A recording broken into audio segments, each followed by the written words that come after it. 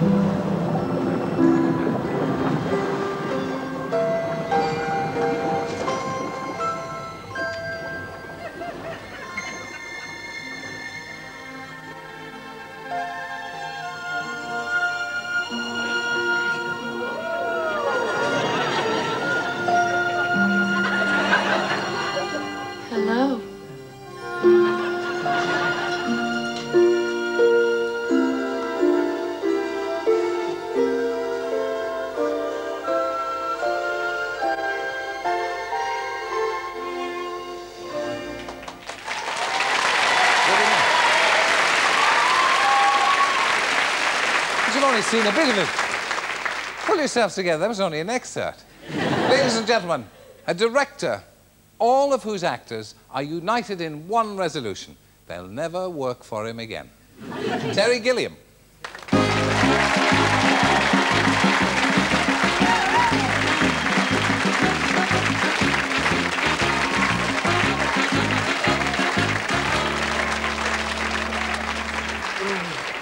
That's a jacket to remember. Yes, I thought I'd throw all the TV sets in the country under the blink with this thing.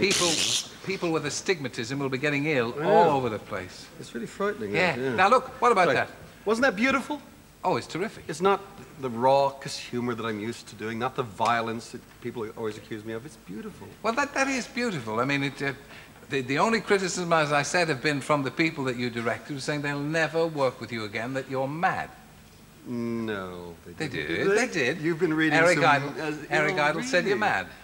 No, it's just that I have these ideas that need to be put on film somehow. And Eric was the one that first read the script and said, it's wonderful, you must make a film, and can I play a part in it? So after that, it's his own fault, not my fault. That's right. He said if he'd only stopped at, this is wonderful, and not said, can I play a part, his life could have been happier. Yeah, well, fantasy isn't easy. It's hard work creating these incredible worlds. You know, 60-foot-high people with detachable heads don't come easy or cheap, as you've already mentioned. 43 million buckaroonies. It wasn't my money, thank God. It nearly was, though, wasn't it? Yeah, there was one point they were threatening. It was really bad, because my wife was pregnant. We were in trouble in Spain. And there were threats to sue me for fraud, misrepresentation, seize my assets. At one point, we spent several weeks trying to get the house out of my name so that we had a place to live. And we were making a film at the same time. Well, I mean, how can you've got to be possessed to want to continue making a movie under those kind of circumstances. Yeah, the problem is once you start on these things, it's hard to stop. Actually, one of the things that kept me going at a particularly low point was Eric saying, you've got to do this film, just despite John Cleese. Because this is so far beyond anything John can imagine. He lives in a neat little world. He does, a neat, wealthy little world. We just saw in the papers he's sold out for about 30 million. Well, he needs the money. I mean, all the wives and everything, That's true. It goes on. Yes, he lives a racy life, old John. Racy, for a man that size, there's a lot of body to race around on. Quite. Yeah. Yeah. Anyway, tell us about Munchausen. Munchausen? Which particular bit shall we talk about? Well, no, just tell us about the Baron, because you've made this fantastic movie. Now, I understand the Germans didn't like it, because he's one of their heroes. Yeah, well, it was a very odd one, because the film was made during Nazi Germany. There was a version made by Mr. Goebbels. And it was the most expensive film at the time. I think they were trying to show off and show they could fight a war on several fronts and make the most expensive film. Yeah. And they were actually pulling soldiers from the front to be extras in the film. It may be the reason we actually won the war, that particular film. Yeah. So they didn't want to be reminded of it, I think. There was also another problem in Germany. They didn't allow kids to see it. And this is very unfortunate, since I made it for my daughters. And they wouldn't be able to see it in Germany. And you made it for your daughters, but there's a lot of scary things in it, I mean. Yeah, but the great fairy tales do scare you. I mean, that's one of the things that bothers me about a lot of fairy tales now is they've taken the guts out of them. There was a version I read to my daughter of Red Riding Hood, and the wolf didn't eat Granny. Granny hid in the closet. Yeah. The woodcutter wasn't Daddy. He was Daddy and not a woodcutter, and he chased the wolf away. And so there's hardly any point in it. I think fairy tales are great because they scare kids, and they get used to the fact the world is not all like Sesame Street. There's danger out there, and you fight these little battles over each fairy tale and you get stronger. That's my theory. Yeah, but there were great dangers in making the movie because you took it to Spain, you took it to Italy, and you didn't speak either Spanish or Italian, which is not the best. Or English much of the time as well. I mean, some of the English actors were complaining about this. Yeah, it was very foolhardy, the whole thing, because I mean, I set out to do an impossible adventure. That was the whole thing. I was going to climb Mount Everest. I was tying one of my legs behind my back, you know, both arms there, bag over my head, and now let's climb Mount Everest, if you can find it. Yeah. And we started out like that, and somehow we managed to pull it off. The great thing is about the film that pleases me, despite all the pain and bloodshed and agony and the deaths, and you know, we won't mention the deaths. We're going to build a monument to the fallen in this film, because some didn't make it. And some didn't turn up either. That too. And one of the great things is none of this shows on screen. The whole thing actually looks wonderfully easy and delightful and a great romp. Yeah, but you gave it your life and your blood and your actors' Eric's life. And Eric's life. What's that I heard about you? You took the actors out to Italy, particularly, on one-way tickets so that they couldn't get back. And when you got out there, you had all their heads shaved. There was that, yes. Well, let's see, they have to play several different ages in this film, from young men to old men. And rather than going around with those terrible bald caps, you know, those plastic things in the middle of the hot Italian summer, where it's always coming loose, it's terribly uncomfortable. I convinced them the best thing would be shave your head. And so we had this period right at the start of the film. It was like warriors going into battle. And there they were, John Neville, Eric Idle, Winston Dennis, Charles McEwen, Jack Purvis.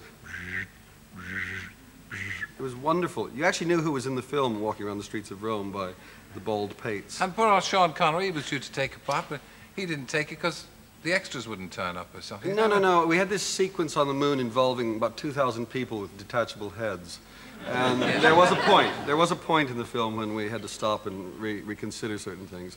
And we went from 2,000 people to 2 people with detachable heads. And one of those heads wasn't Sean's, and so he said goodbye, and we got Robin Williams in instead. Yeah, that's the thing that amazes me. You got John Neville, who's a very distinguished actor, but not a box office name, to play the part of the Baron. You have Sting in it for about 7 seconds. That's enough. You have Robin Williams under an assumed name. Yes. Do you care nothing for Billy? Do you care nothing for your audience? It is a rather perverse way to make films, isn't it? Well, I mean, sure. I mean, how come you get the money to make the film if you do it this way? I don't know. I mean, I think by being as crazy as we've been over the years, they don't know what to make of us, and so they assume we must have something that they don't have, and so they keep giving us money. It is pretty odd, this one, because at the time we started to try to raise the money for this thing, I bumped into Mel Brooks. And I said I needed $25 million to make this film. And he said, what are the elements in it? And this is what they say in Hollywood. Elements are very important. And I said, well, it takes place in the 18th century. It has an 80-year-old hero and an 8-year-old girl playing the lead. And he says, there's no chance. Nobody will give you the money. And now it's done. It exists, and it's wonderful. And it's great that even people like Mel Brooks, are as crazy as that, didn't believe one could do it. I think it's rather important to keep pushing the parameters of what's possible in films, because I actually find most films now are more and more extended television. I mean, it's not that much different than what you can see on television, except you can drive a bit faster maybe in the films. And I've always wanted to make films that are like the ones I grew up with, all the great spectacles, but the this great epics. It's a tremendous fantasy. The Baron Munchausen, he rides cannonballs, he goes to the moon, he goes to the center of the earth, he does all the most extraordinary, he makes a balloon out of ladies' knickers, of course, all that kind of stuff. I mean, don't we all? Well, that's what I was going to ask. Oh, you. sorry. How much of your fantasy is in this? I mean, is this your dreams? No, I mean, a lot of it is from the original stories, but things like, women's underwear to go to the moon is a special problem that I share with a few of the other actors in the group. Right, yeah. But I don't see there should be any limitations to what you can do in films, and I like the idea of just going absolutely over the top, see how far we can go, see how many people we can drag in, amaze, astound, and for a couple hours out of their lives, they get to live in other worlds. You had your last movie, Brazil. You had a lot of trouble with that as well. I mean, yes, it's beginning to. What do you think your future is as a film director? You go enormously over budget on this, $43 million. Brazil, you create trouble. What do you think your future is? Well, again, I think I'm a big-time filmmaker. Is what they think. Anybody who can spend $43 million must be a big-time filmmaker, right. And they like employing them. That's like you like Michael Cimino, bankrupt a studio and you get work forever. Crazy. I mean, I've actually got the next film going already. It's also another big-budget film. There's something. It doesn't make sense. For years, I thought that you had to be very careful, count every penny, stay under budget, and they would respect you and give you more money. It wasn't true. By spending it in vast quantities, they actually take you seriously. That's the secret. There must be millions of potential producers and directors out there saying, that's the answer. That's the future of movies. Do they watch the show? Producers and directors? Oh, yes, continually. And that's why your career is what it is today. Of course, nowhere. Terry Gilliam, ladies and gentlemen, and good luck to Baron Munchausen.